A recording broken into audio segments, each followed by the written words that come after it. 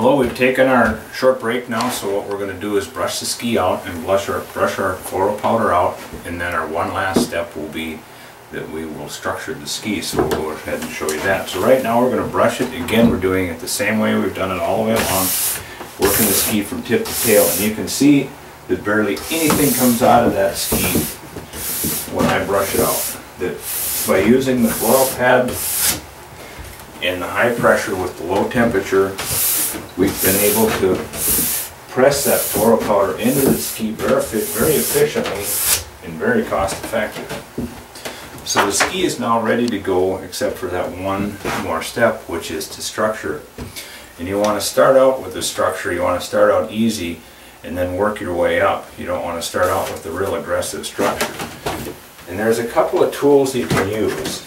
And the one we'll use is the Xbox. If you're a team, they have the driven tool. Any one of them are good, but the tools we're using here are American made in Boise, Idaho. So they're machined aluminum, they're not plastic, they're an actual tool, not a toy. And this is our finite structure tool. We have 6 different anvils we can run with it, and it'll put in any pattern that we want. So you can go from a 3mm broken pattern to a 4mm linear to a 1mm, so you can do whatever you want to with this type of tool. The pattern that we're going to put in is we're going to use the other type of tool that's available, and this is more common for consumer master level racers, is this dual roller tool.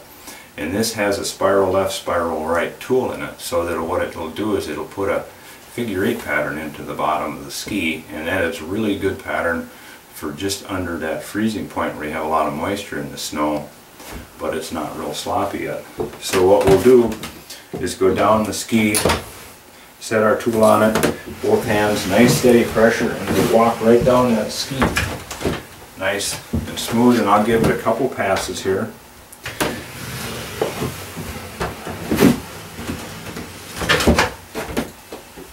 And you can see, we'll show you that you have a nice figure 8 pattern in the ski, and what that does is it interlaces and it works that moisture out from under the ski. So your skis are now set, ready to go.